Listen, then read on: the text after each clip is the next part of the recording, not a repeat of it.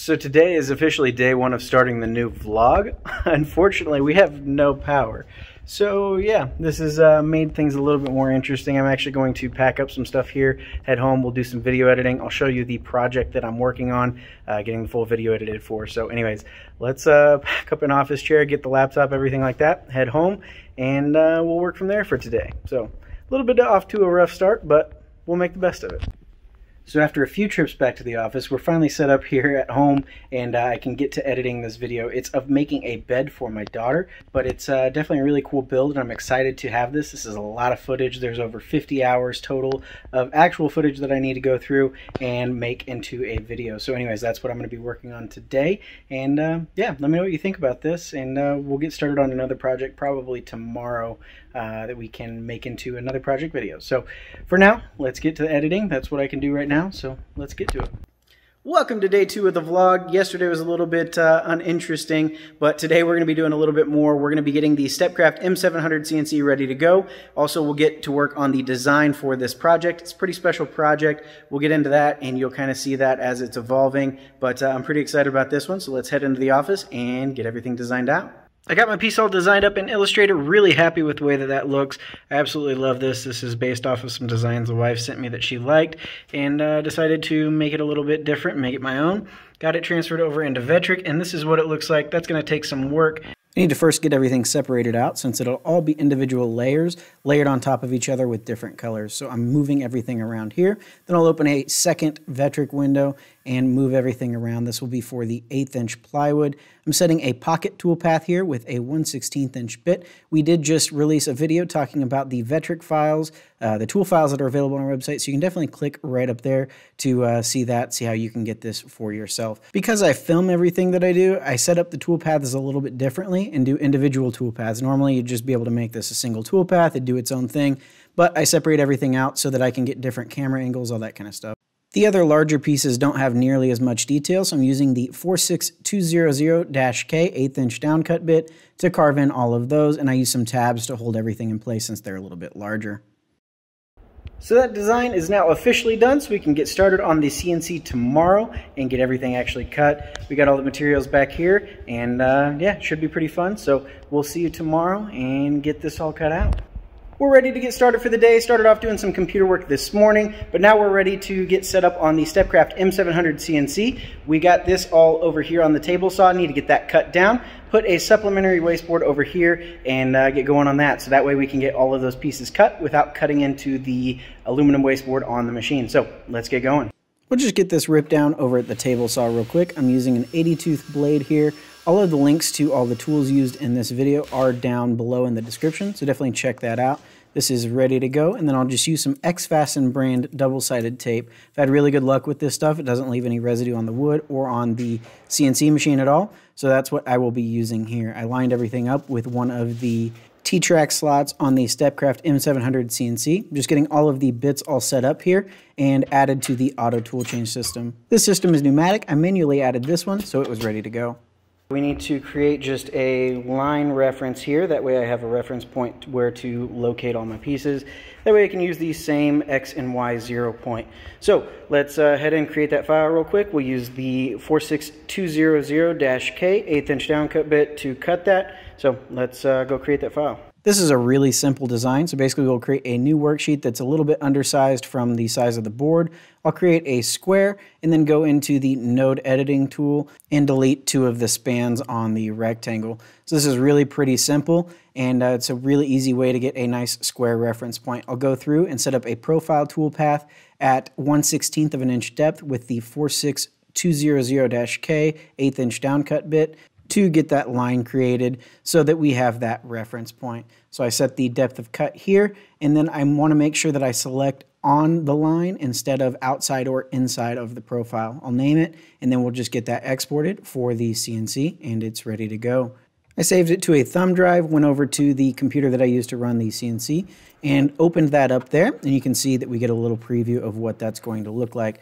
Now it's time to get all the cameras set up. This is easily something that takes just as much time as doing everything else on these projects. So we set our X and Y 0 point just on the inside there, And as you can see, we're setting up another shot here. Once I have the X, Y, and Z 0 set, I can hit the cycle start button and we will start cutting. So it's moving back to its X and Y 0 point and just going through. This is a real-time cut. The downcut action of the bit leaves a really nice clean top surface, and we just went through there. So this is done. I'll get it vacuumed off, and we have our reference point. So now we can move on to a test piece here. I realized that I was using a tool that I had never used before with the small 1/16 inch radius point roundover bit. So I wanted to make a test. That way I ensure I get my settings right on the test piece, not on the final piece. So this is one of the few CNCs that I've seen that has a auto tool change with a desktop size machine.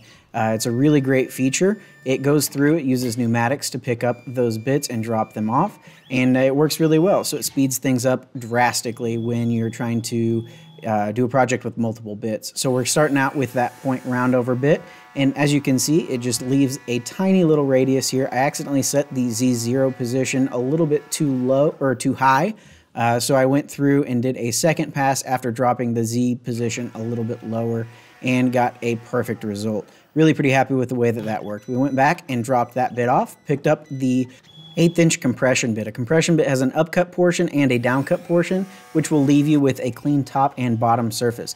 Unfortunately, I messed this one up and didn't set the Z0, so we made a mistake. Mistakes were definitely made. I broke the bit. I definitely didn't hit the E-stop button fast enough there, and it actually plunged all the way through the MDF, and I'm not sure if it touched the aluminum bed or not, but we got that pulled out. Luckily, I keep 2 of these bits, at least the bits that I use all the time. I keep at least 2 of those, so I had another one ready to go. We got that switched out. I set the Z0 position this time, and it went much better. So we went through, and I did this in 2 passes at a 1/4 inch depth per pass, and it's going through at about 40 inches per minute. And like I said, with that compression bit, the upcut portion leaves a nice clean bottom surface. The downcut leaves a nice clean top surface. You just need to make sure that that first pass is below the upcut portion of the bit. So using a multi-tool, we'll get those tabs trimmed out and get it pulled up. This plywood is paper-backed plywood. It's just some scrap that I had. And as you can see, there's a piece that kind of tore off there. But this one is done. The point roundover bit is just a tiny little radius, but it leaves enough to break the edge. It's a little bit easier to do here on the CNC than it would be on a router table. Just because the piece is so small, it makes it a little bit harder to hold. So we picked up the point roundover bit here, and you can see a little bit better with the chips all gone. What that's doing is just rounding over that edge. I tried to pull it off the tripod and get a closer up shot. Unfortunately, they don't always work out as well as you would have hoped. The autofocus definitely kind of failed me here, but that's part of the process, I guess. So these are both done, and this piece went flying. It went probably 10 feet away from the CNC, picked it up, used the multi-tool again to get those all trimmed out, and the other 2 letters are done. So we'll move over to the router table, just getting the shot and everything set up. Using the MR0102 mini roundover bit, this bit has a 3/16 inch diameter bearing, so even on an 1/8 inch bit cut,